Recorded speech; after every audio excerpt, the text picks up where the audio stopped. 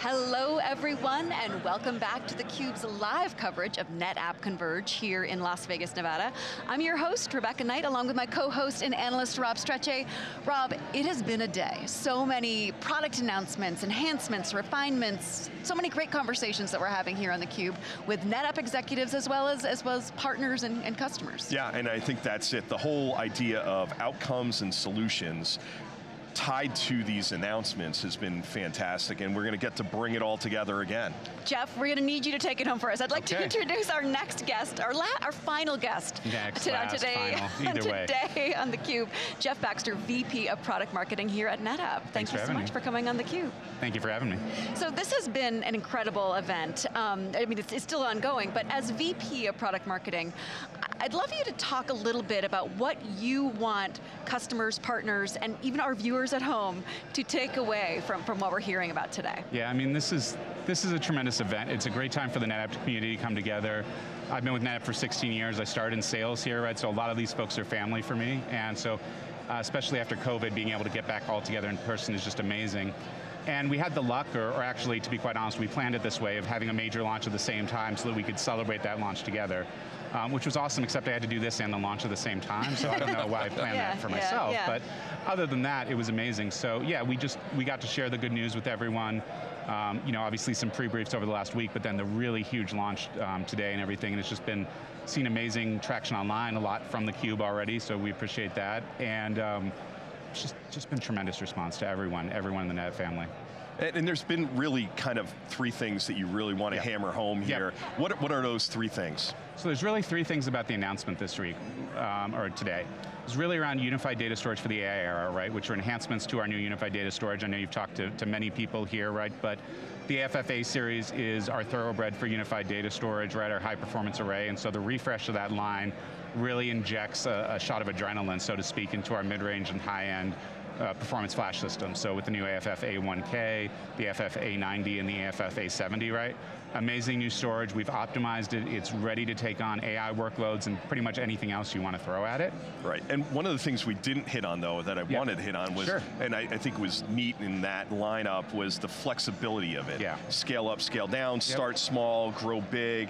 And I think that to me, even though we didn't hit on it and we talked about it, you know, you're still getting the 40 million IOPS, which is like crazy. Yeah, so. That's always been the hallmark of NetApp going back decades, right, is the ability to fundamentally flex and the ability to have, you know, we have the single unified storage operating system with ONTAP, and you can start at a very small level, scale up to a massive level, and it's the same environment. And we have customers who've started with one small system and built it into a gargantuan cluster, now doing, you know, up to 40 million IOPS or 1 terabyte per second of throughput, right? And it's just grown that way over decades. We have customers who've had the same cluster, the same system up for a decade, while all the hardware is refreshed underneath it, and it's just never gone down on them. And so that's a key part of our initiative, is being able to have that unified data storage that just keeps going, and then offer in all these different flavors, right? Even in the launch today, integrated systems versus modular systems, have your choice and lead it to where the customer needs it to go. Yeah, and then you had two other things that I kind of interrupted you about, but you know. Yeah, so the two other things were really, you know, we continue to say that we are the most secure storage on the planet, and I think we have all the plaudits and proof points to prove it. I won't spend the next, you know, 25 minutes, you know, listing them unless you want. Well, we talked about no such agency, and we talked about CISA and all the good stuff that you're doing there. I don't know what agency that is. I don't, exactly. Exactly. So, yeah, but I mean, so all of this work we're doing there, and then we just continue to enhance it, right? So, with the addition of autonomous ransomware protection, now building an AI model in, so it could be 99% plus accuracy, being able to have the tamper-proof snapshots built in, and now elevating it into this cyber vault architecture that we built to really make it easy for our customers. And what I love about it, and you may have heard this from some of your other guests, is the cyber vault concept actually came from our customers, right? And a lot of our customers were taking the tools we had built and already building them into cyber vaults, and we said, this is amazing. Let's support you, let's make it even easier, and let's make it into a packaged up solution so that you have a complete soup to nuts reference that can enable you to build the cyber vault and protect against ransomware. So that was the second part. And then the third part was really about continuing to be the data foundation for enterprise AI. And I know you interviewed today partners from NVIDIA, from Lenovo. We have these incredible partnerships going back a decade or more with both, really, and we've really tightened those relationships over the last 5 years, coming out with our first convergent infrastructure stack with NVIDIA in 2018, building that joint partnership we've had with Lenovo over the last couple of years, now bringing them all together into one happy family with the NetApp AI Pod with NetApp AI Pod with Lenovo for NVIDIA OVX. Say that 3 times fast. I was going to say it's long. It's long, but it's great. Very long. It's got all the words in it, so yeah. Yeah, we actually talked about it because we came up with this power law distribution of Gen AI, and we talk about the fact that a lot of people were focused on the far left side of it where the big, huge models are being built, but really where most of the work is going to be done is down that power law out in the financial services and telco. You're going to have the telcos putting things like this out at base stations so that you can do inference and you can do Gen AI based applications much more close to where that milliseconds count and things of that nature. And that would seem like a big theme is, again, we're going where the AI needs to be. Bring the AI to the data. Yeah, it's all about, a lot of people have used the phrase democratization of AI, right? So there's certainly going to be the big 5 or 10 people training these huge LLMs, and there certainly will be large enterprise training LLMs, and we do have solutions for them, right? So our SuperPod solutions with NVIDIA and others. So we're not participating in that space. But we recognize for a lot of them, they're going to just rent GPUs on the cloud. For a lot of those large scale, even if they want to train a large language model, it's hard to get that many GPUs together, right? And so you go to the cloud to train your model. But then when you want to go ahead and actually make it an ongoing part of your enterprise, that's where the fine-tuning, inferencing, and retrieval augmented generation come in, and that's where these sort of targeted architectures like OVX really are going to start to shine. Yeah, but even with the cloud, you're there because of the hybrid nature of ONTAP as well. Absolutely, yeah. No, we're in all the major cloud vendors, so that's the awesome thing for us is we can support you wherever the data is and wherever you are on that pipeline, and that really is what we want to do, is let you. In this case, the GPUs are probably the most valuable and scarce resource, so let's bring the data wherever those GPUs are that you want to use and make it seamless in doing that, and that's exactly what ONTAP is able to do with intelligent data infrastructure. So in all the conversations that we've had today here on theCUBE, 2 things are really clear. Number 1, and that is NetApp's really strong culture of innovation, and number 2, that it has a real partner-first philosophy in how it goes about business. And then just the example you were talking about earlier about co-collaborating, co-creating with your customers. How do you do that? I think that is the secret sauce that so many other customers and technology companies are trying to emulate and trying to do. Have you determined any best practices in terms of working hand in glove with customers? Yeah, so there's a couple different ways I think we structurally do it, and I could probably give a dissertation on it, but I think, our chief commercial office, we built an entire practice that's designed about how do we connect sales into the rest of the company and really operationalize things in both ways, right? So how do we bring best practices out to our salespeople, and how do we bring all the feedback from them and really pour it into the central channel?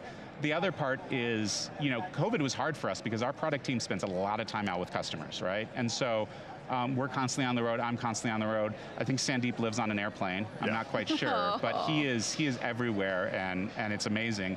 And so we're just constantly talking with customers. So a lot of the Cyber Vault idea came from several of us who were meeting with customers who had done it, and so we literally were just out there meeting with customers. So obviously there's a scalability limit, right? And that's when we have specific processes in place to bring it in, but it's just this relentless obsession with what do the customers want to do next, right? And how can we help meet them where they're skating to, right? And that's just where a lot of our innovation is, and that's kind of at the heart of how we build things. It's where is the market going to go, where do our customers want to go, and how can we help them? And it's a real mindset of having to think that way and training your people to think that way. We always joke that the AFF, which is our bread and butter now, really led us in all flash and everything. Even before it existed, people were taking our old FAS systems and putting all SSDs in them, even though we said it wasn't technically supported. And they're like, this is absolutely amazing, you guys should do this. And we're like, okay, so there's obviously some engineering work to rigorize that, but that's the sort of customer-led innovation, partnered innovation, partnering with these huge partners. You had Jenny on, right? So all these huge partners we work with, I spend so much of my time with partners, and they're just a part of our family. Yeah, I think that, having been at NetApp myself, when we worked together. Yeah, a while ago, a moon or two. Yeah, exactly. But I always loved the culture, and I think to me that was always, and it was engineering, just really building stuff that customers wanted. Yep. And I think one of the things that Sandeep and I were talking about, again, the base technology back then, everybody loved the snapshots. Yep. And in seeing what's being done to make them immutable and air-gapped and with Cyber Vault and stuff like that, really cyber resilience is just such a key thing to customers these days. You must be hearing that from the customers all the time. Absolutely, absolutely, day in and day out, right? It's what I say talking to every customer, right, is every customer has a chief fear and a chief opportunity, right? And the chief opportunity is AI, with a little bit of fear of what do I do about AI, right? And then the chief fear is ransomware, right? Because it's very much the sort of thing that can turn a bright sunny day into like the worst day of your work life, right? In an instant when you get that attack. So no, everyone's worried about it, everyone's trying to find it. And the dangerous thing about ransomware is we all know that no system is going to be foolproof, right? You're going to get attacked by ransomware over time, right? There's the joke like there's two types of companies, those that have been hit by a ransomware attack and those that don't know they've already been hit by a ransomware attack, right? So everyone's going to get hit, and so you can't go out there and say, we've got the solution, right? We've got the cure, you're going to be 100% immune to it. And that's hard for IT people because we're used to thinking in binary terms, like I want to come up with a solution that's going to work, that's going to block me from ransomware. And so it's all about what's my best threat avoidance, what's my risk avoidance, and where can I really help invest? And that's really what we've been doing in NetApp, is how can we take all these technologies we have and make it easier for people to consume. Yeah, and you even came out with it, part of this whole announcement was the guarantee around that as well. Yeah, we've had the ransomware recovery guarantee now for, I think, a year, maybe 18 months or so, and we've continued to strengthen it because, and that ransomware recovery guarantee, I always say, it is marketing, and I mean that in the finest sense of the term, because we don't ever intend to pay out on it. Yeah. Okay, it's not a guarantee where we went in the back room and said, okay, 10% of our customers are going to lose data, so we'll have to pay out this much, so we'll put this much. We literally, what the guarantee fundamentally says is we believe so strongly in our snapshots that any data that you have backed up in your snapshots, you're going to be able to recover from, right? So there's all the T's and C's. The lawyers who are watching this right now want me to say that there's no 100% proof against ransomware. Right. But that's the heart of the guarantee, is saying, hey, we trust so much in this technology that we've hardened over the last 30 years that we know you're going to be able to get your data back from you if you put it in there. Jeff, you're going to get the final word on this conference. What are you taking back home with you after being here with the energy and the momentum and the excitement around these new products?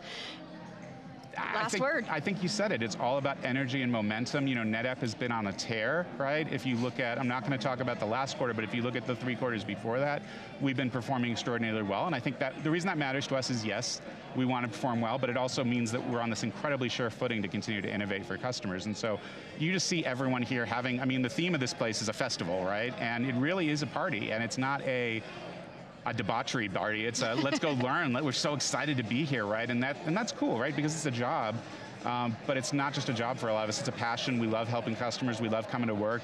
So much of my family is here. I don't know how many hugs I've gotten from people I haven't seen in years, right?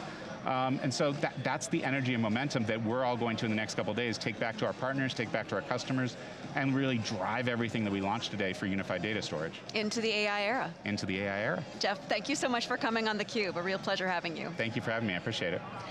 I'm Rebecca Knight for Rob Strechay. That wraps up theCUBE's live coverage of NetApp Converge. Stay tuned for more. You are watching theCUBE, the leader in technology enterprise news, coverage, and analysis.